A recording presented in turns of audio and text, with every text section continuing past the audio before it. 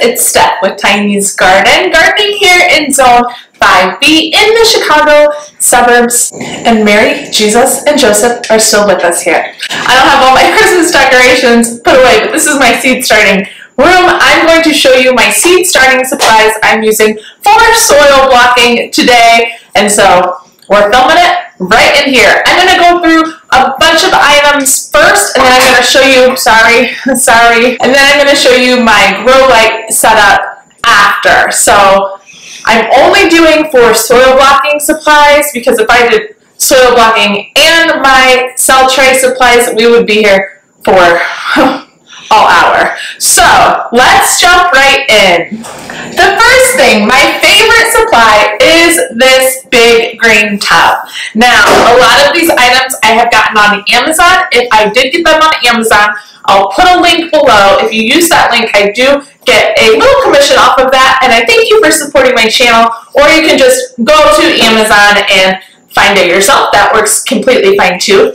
Other items I got from the local garden center. So I'll try and tell you where I purchased what. This is an Amazon purchase, and it is a huge tub that is so helpful for putting dirt in and mixing dirt up, getting ready to put into your soil blocks. So this is one of my favorite supplies. If anything else, I recommend this. Now, truth be told, this is my first year soil blocking. I'm starting today, actually, but in the years past, the couple years prior that I've done dirt mixing and everything, this has worked really well. I think it should work just as well for soil blocking. Next, I have these beautiful colored trays. I was searching and searching, and I ran across these on Amazon, and I can fit up to 6 small soil blocks on them. And they're really space conscious. They're not too big. They've got a little lip, not too big of a lip, so airflow can still really get around all the seedlings, so less chance of a fungus to grow or a disease to grow on them or algae grow. So I'm going to try these. I think they should work really well because it'll still hold some water, and we'll see how they work. It comes in a beautiful variety of colors, and I'm a color girl. Here for it. And you get 8 of those in one order. I probably should have started with these. It's the soil blockers themselves. I have a small soil blocker here and a large soil blocker here. This one has 20 cells. This one has 4. I'm going to use the majority of my soil blocking. With this smaller one, I did go ahead and use my husband's help and made these a little more comfortable with putting a rubber coating on them. I'll link that video down below as well if you're interested. But these I bought through Lisa Mason Ziegler's Gardener's Workshop, and I'll put the link that I use below for that as well. I did the set, I believe. So you get this, and you also get some little tiny inserts to go into the big one as well. Calendar. A calendar is really important for keeping track of what you're sowing and when, and so that you can reference years priors to inform your seeds starting the following year. And so I've done that with my calendar from last year. I've already written down what I'm sowing in January. That video was just posted a couple days ago. I'll also post that below if you'd like to see that. But a calendar is very important for having out by your seed starting station for you to keep track as you start your seeds. Mashing potatoes. This is a potato masher, and I watched a video of Lisa Mason Ziegler. She really recommended using the potato masher to mix the dirt and water before making your soil blocker, and you can also discard the excess dirt after you have made your soil block. So I went ahead and bought one. I found this on Amazon as well, and what do you know, it has a red end. So I'm going to try it and see how it works. Who knew? A potato masher. A couple of ramekins. I know a lot of people will use tin cupcake foil little circles, and I don't have any of those, but what I do have are ramekins from my kitchen. And so I've got a bigger one and a smaller one. I usually put things like sweet peas in the bigger one, and the smaller one I can put things like snapdragons. Those work really well for me. I use toothpicks to to pick out the seed and actually put it into the cell, and so I'll be doing that again. I don't have any toothpicks right now, but take note, you probably want some toothpicks. Plastic wrap. This I got from Costco. It was the smaller size out of the two options. There was a gigantic one, and then there was a little smaller one. This one has 750 square feet, which I think is going to be more than enough. So after I have my tray and my soil blocks on them, then I'm going to cover them up with this plastic wrap to create a humidity dome.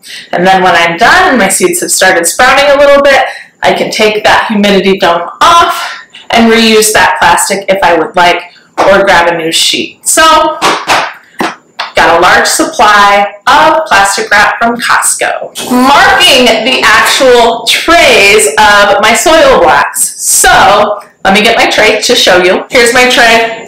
My soil blocks would be on here. I'm going to take painter's tape because, again, Lisa Mason Ziegler, can you tell I've been watching a lot of her videos, recommends using painter's tape instead of, what's the other tape? Masking tape, because masking tape can tend to rub off. So painter's tape, put it on the bottom and write down which seeds are that soil block. So if I do 3 different types of seeds on one tray, I'll do 3 different painter's tape labels with a garden marker. Garden marker is better than a Sharpie. It does not rub off with water and dirt, which you're undoubtedly going to get on your stuff. Now, the only thing about these trays is they're a little shallow, but I'm thinking I can still put the tape on the outside here and still see what I'm growing just fine. So stay tuned if these trays work out or if I need to get one with a little bigger lip, but I really like these so far. Anyways, that's how you're going to use your painter's tape, is for labeling with a garden marker. A temperature gauge. So a temperature gauge I got on Amazon. I have purchased 3 of them because I put them on all of my grow lights. I have 3 sets of grow lights.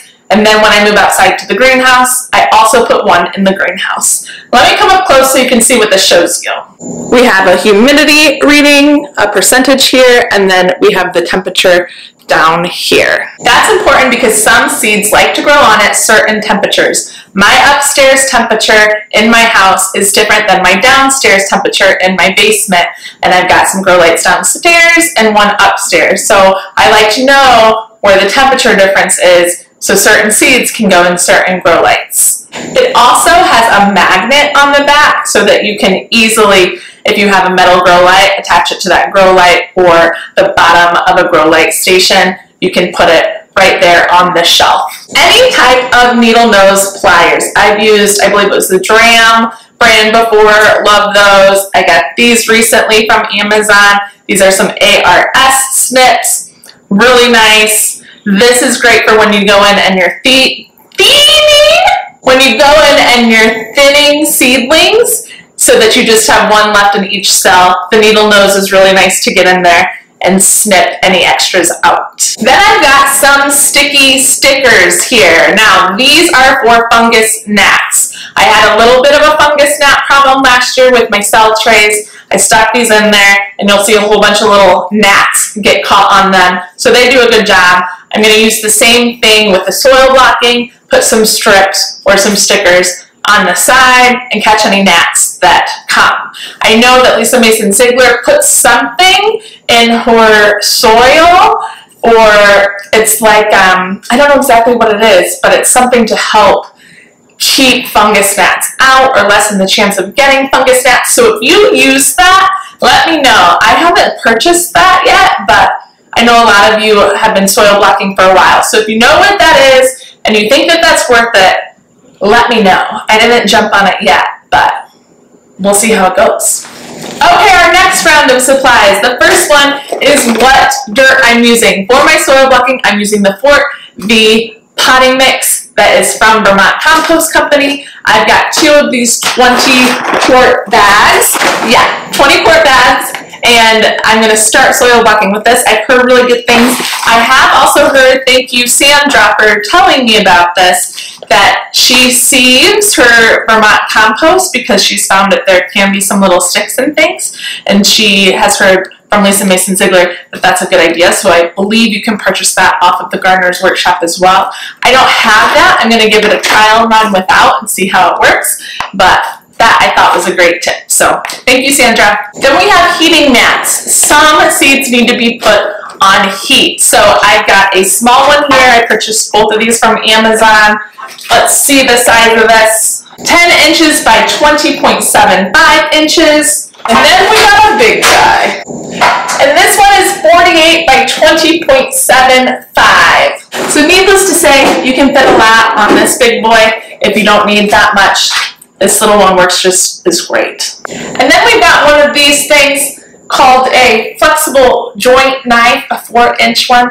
I've seen someone use this before when they're mixing their soil for the soil block, and to get the bottom of the soil block clear, like I'm using the potato masher for. So I'm going to try both of them, see which one I want or like best. And if I lose one, I still got the other one. Then I have my water sprayers. These are both by Crescent Garden. I got these at my local garden center.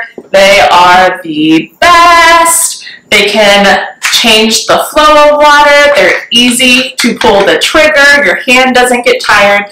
This is a smaller one. This is a larger one. I don't think they sell these on Amazon, but check your local garden centers, your nice local garden centers. They probably will have them. If they don't, you can always ask about them, but these are an exceptional tool. This one is bigger and is also a little different trigger thumb, so you can hold more water and spray a whole tray, which is fantastic. Now, I understand a lot of times with soil blocking, you are going to just pour the water into the tray, so you're watering those soil blocks from underneath. I understand that. But I'm probably going to use these at some point anyways, and they're just such a great tool. Aside from that big green tub, these are my favorite things for seed starting. So I thought I would at least mention them, even if I don't use them that much for soil blocking. But let me know if you spray your soil blocks ever. That's an interesting point. All you veterans out there, let me know. Vermiculite. I always have vermiculite on hand during seed starting season because this helps fight algae, and a lot of seed packets will tell you to put some vermiculite on top of your seedlings after they've been sown. Lizanthus, you're definitely going to do that. So I've got a bag of vermiculite. Now I'm not using this right when I start the seeds, but as the season goes on, I will be using Neptune's Harvest, which is an organic fish emulsion fertilizer. Y'all, this smell is out of this world terrible. I'm giving you a warning right now, but it does a really great job at fertilizing plants. So as long as the plant or seed wants the fertilizer, this is a great option to give them. Then we have a timer for your grow lights. Oh boy, I did not use one of these for the longest time. And I would go to bed at 9 o'clock after I put my son down. And then I'd remember, oh, I got to get my grow lights, turn them off. So then I'd get up and then go turn every single grow light off. You don't have to do that if you have a timer. I finally jumped on board about halfway through last year. I got this from Amazon. I'll link it below. Honestly, my husband set it up, but it is a lifesaver. It automatically turns your lights on and off based on the amount of time you want them to be lit. It's worth it. It's worth it. Last thing here, a Barron's trash can. I got this to put my dirt in. As I said, I do a lot of my seed starting here in my kitchenette, and I don't want it to get too messy, obviously. So I am going to put my Fort V compost in here, load it up, put a scoop in there so it can stay a little more contained, and it'll go right into the green big tub to be mixed. But this I thought was a great size. It is a 10-gallon trash can that I got from the Home Depot, and it's pretty cute. I don't mind having this in my kitchenette next to my grow light. I'm all about the farmhouse look. We'll take this ugly label off and voila, we're great. Okay, that's it for the supplies. Now let's take a look at the grow lights just so you get a chance to see where I'm actually going to be growing these on and what systems I use. This is the bamboo grow light system from Gardener Supply. I got this my first year and it has been a workhorse. It is a nicer aesthetic look, which is why I put it upstairs in my kitchenette. And I just painted this navy blue and I feel like it's a really pretty combo. Either way, woo!